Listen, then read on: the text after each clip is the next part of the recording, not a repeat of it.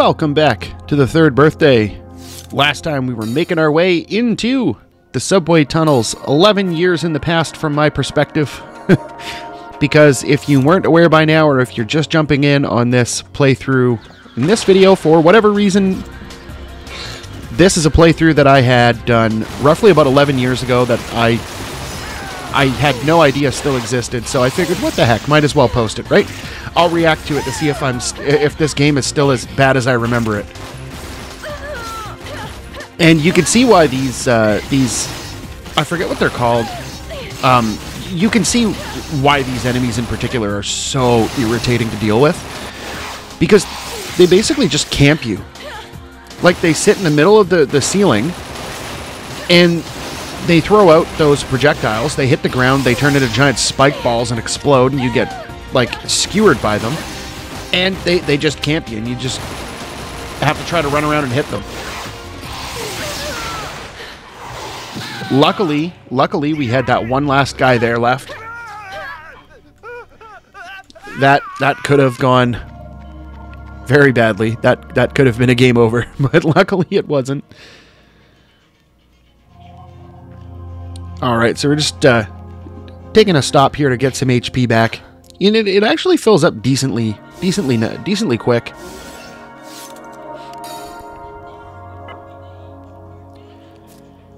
But I think we are done with this segment of the subway. I don't think there's any more battles in here. Yeah, no, this is our way to go to the next section. Oh no, the train's moving! A tramp, huh? What now? She can't just jump off. Don't worry. Now this part can be a little sketchy, because you're getting attacked from both sides, but if you do a quick dodge behind...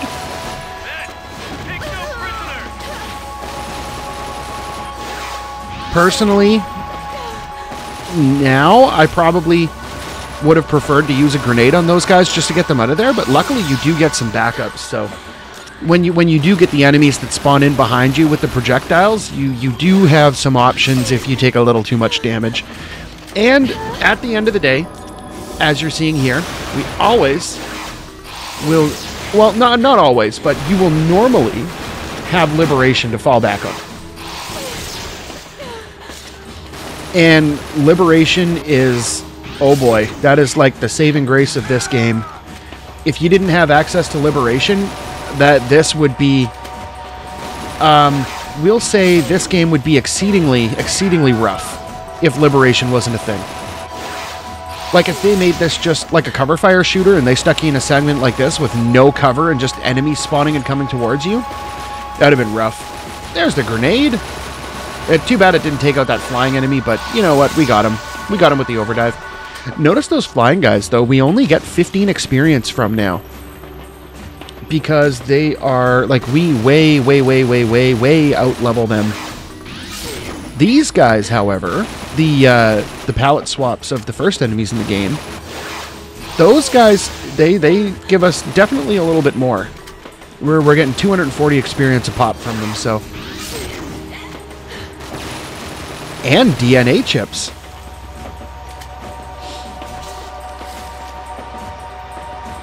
Alright, I think that's the end of the segment. Yep. Yeah, so overall, that segment's not too bad. It's just if you're not prepared for it, and you go in there with, like, super low HP, you can just get hammered right off the hop, and you don't have anybody to overdive into, and you're brown bread. More enemies on the move. Snatchers. Ah, okay, snatchers. Snatchers, like body snatchers. And this is why the snatchers are horrible. Luckily, we had the guys spawn in right in the nick of time. Had they not spawned in, that would have been game over.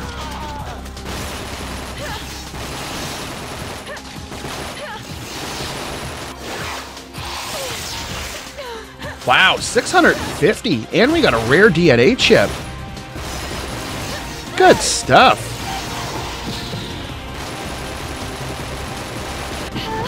Yeah, I was gonna say, Liberation's probably the best bet at this point.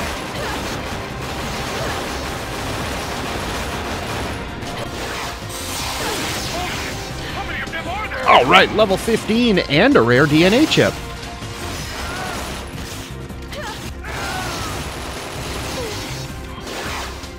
In this game, there are not too many enemies that are more irritating than the Snatchers. Just because of the way their projectiles work, they are so annoying. Because, like, they just sit there on the ceiling and just camp you, and then they just constantly spawn in.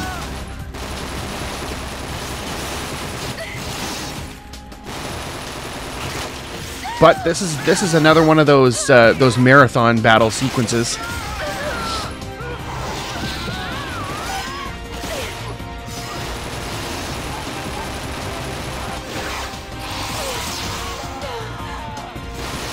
Wow, these guys are dropping a lot of rare DNA chips.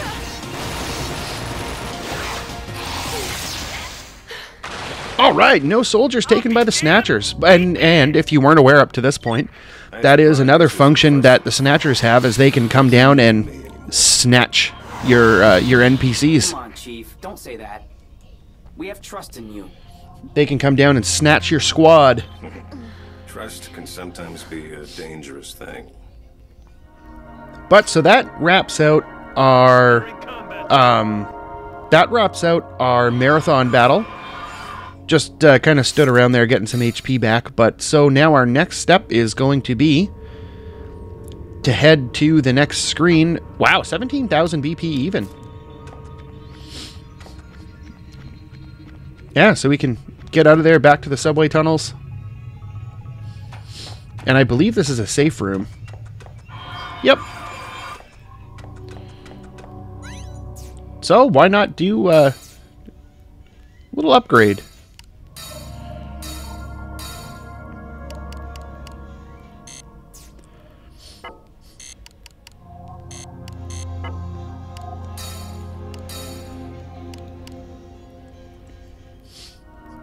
There, we did, I believe that's a new upgrade. It lowers your total capacity, but it does give you an increased clip capacity, which could be nice in some circumstances if you're looking to just increase the amount of time between reloads, but you lose overall capacity. But at the same time, it increases your weapon power, so it's kind of a trade-off.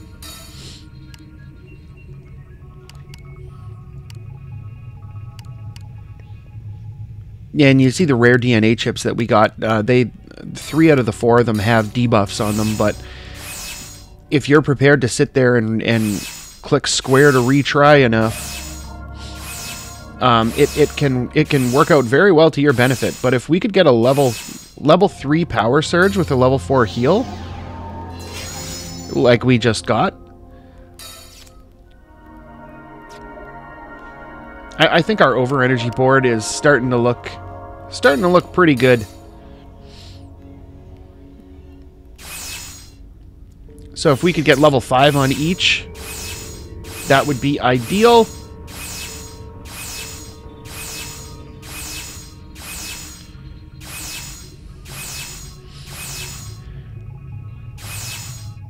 And it's more likely to not happen than to happen, so that's kind of irritating, but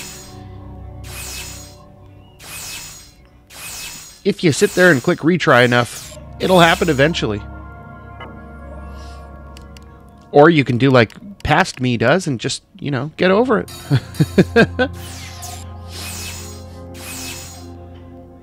Now we got 5-2.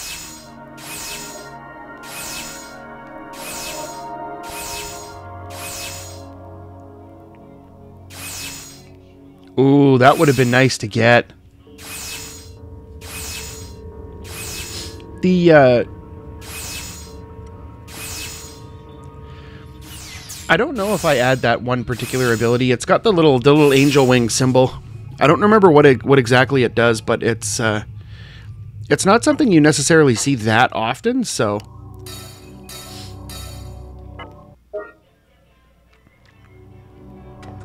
I guess we'll see eventually if I add that to the board in place of something else, but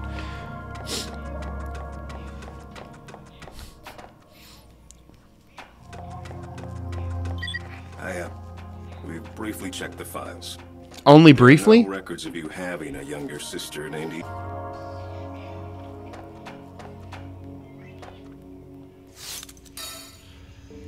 All right. Looks like another marathon sequence to me.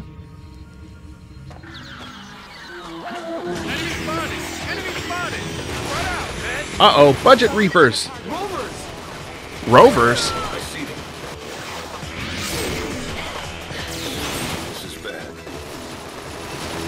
What do we do? Ah, okay, so we got the budget reapers down here, and then we have the rovers up top that'll send out that black ring of death to just kind of inhale your squad. And then we have those, I don't know if you saw them spawn in there, but on the top left, kind of behind where we are, there's some of those enemies that look like giant elephants that spawned in. We got the flying guys, we got the rovers, we got budget reapers. A little bit of everything here, a little bit of everything.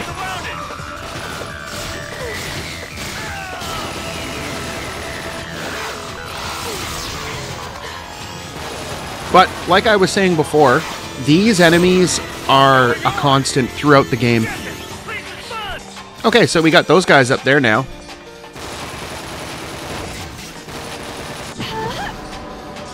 I wouldn't have done the liberation from there. I would have gotten a little closer, but... I mean, wow.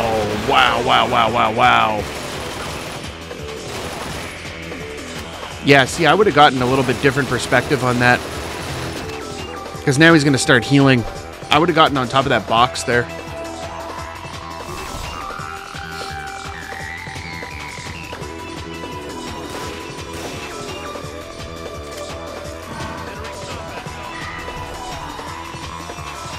The slowest scroll of all time. Focus on the target. There, if this crossfire goes well...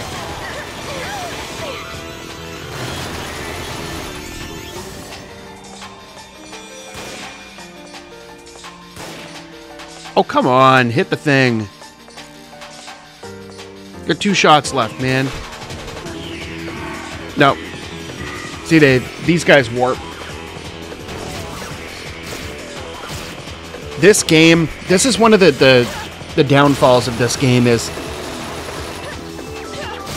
the aim on the weapons is not accurate enough to do what they want you to do, especially when they position the enemies where they are.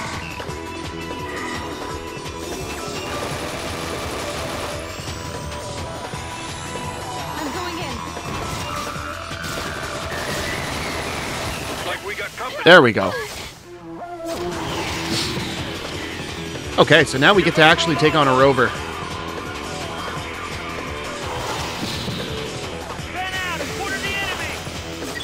Chief, it looks like we have the satellite cannon. There we go. Fine. Get a crossfire in there to at least do stuff for them, but... Or do stuff to deal with them, but... So we have the satellite cannon, so we can just kind of aim and... Kablam! 2,000 experience.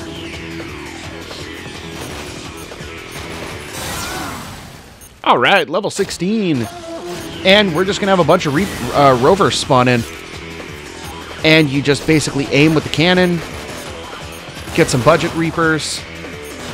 And you just kind of camp them from up here and take them out.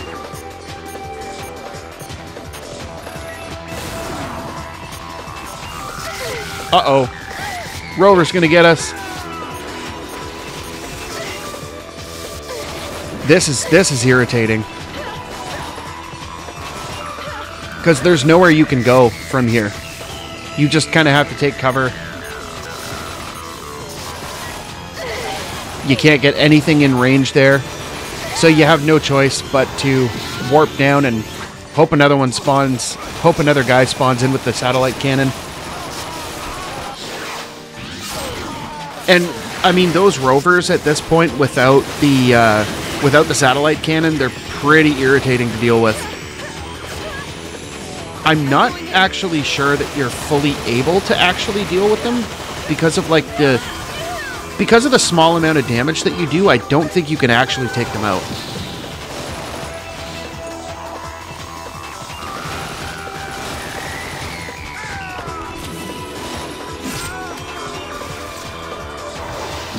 Well, we got a sniper up here.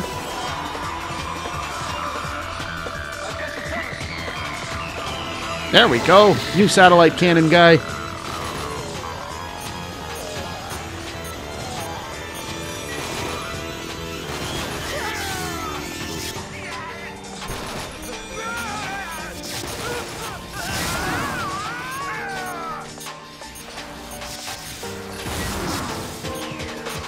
And of course, in true rover fashion, they're the most annoying enemies possible.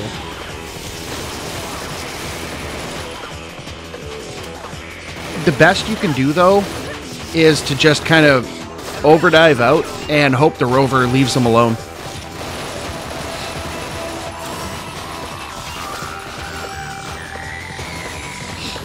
on the target. And the satellite gun with the rover type enemies, the way they move and the way they're able to just kind of like jump up, it's another one of those mechanics that the game put in there that I don't think the game is necessarily equipped for, like to handle how that combat would work well. Hey, I don't know if you just noticed there, but we did get a crossfire heal.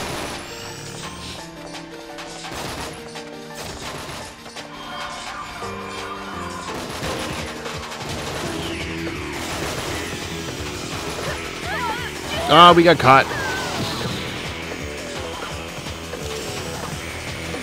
This is where things start to get a little sketchy.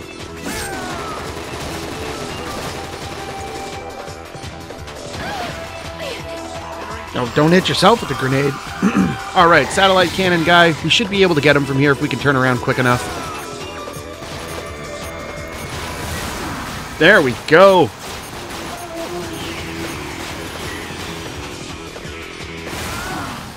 Alright. Just boatloads of experience, and there you go. I think the whole purpose of that is if you've been avoiding enemies and being underleveled for like a large majority of the game, like I did my first time through, I'm at the rendezvous that point. section they give you the satellite gun or the satellite cannon because you're expected to basically get your levels up to speed to where the game wants you to be for what's coming. Because what's coming is annoying. Eve. A ghost? And when you get to the end of the game, you have to be... I don't understand. This can't be happening. Like, I think you could probably do it at lower levels, but I think it's the game's way of forcing you to get to a minimum level, like a specific minimum that they want you to have before going into, like, the final boss and stuff like that. She's seeing the possibility. Because, like, when you see the final boss, it's ridiculous. It's ridiculous. I don't know. It's just some of the enemy design choices they made in this game, I still question to this day. You finally made it. I'm Captain Russo. Cray. Cray is Russo? What's going on here? Alert! We need to detain Cray.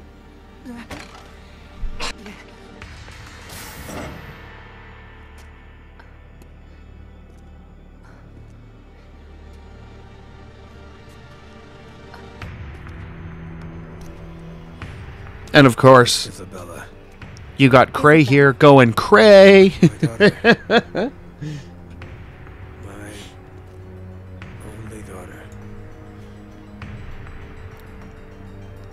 Okay, so he's clearly nuts. Did it. I killed everyone.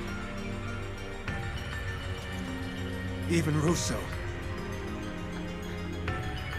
Good for you, I guess. Do you want a medal? Protect her. Even if it means having everyone against me. Cray. Eve. Uh-oh. So, if you remember back to the fly boss that we had to fight that was turning into, like, bugs, that was kind of like a manifestation of Gabby. Well, we're back in this scenario again, except this time it's Cray. Gotta be strong. But if you hadn't guessed, it's boss time. There's still time. Go get her. After all, she's family, isn't she? That makes her all that matters. You have to find her, Aya. And never let go of her. We'll take your word for it, bro. Sister? That's right.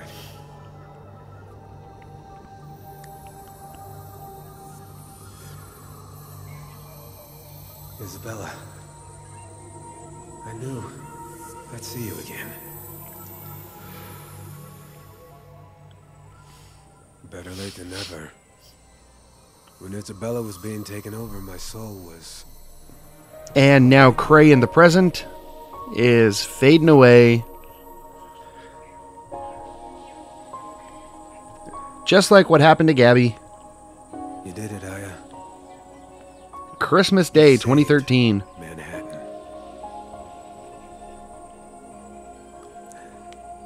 Isabella, what I wouldn't give to eat ice cream together with you once again. It's such a random thing. Specifically ice cream. Cray!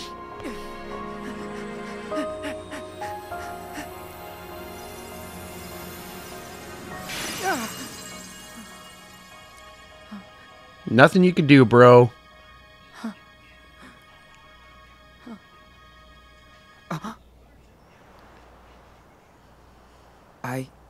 What am I doing here? And now it finally clicked, and as far as all these people know, Cray never even existed. He's just like, oh, I'm on the roof. Okay.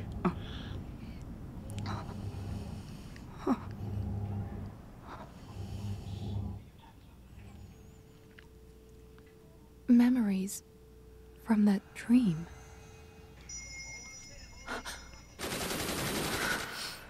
Oh boy. Kyle! Much was lost, but the mission was a success. Nice work, Aya. Begin the ascent. Are you lost too?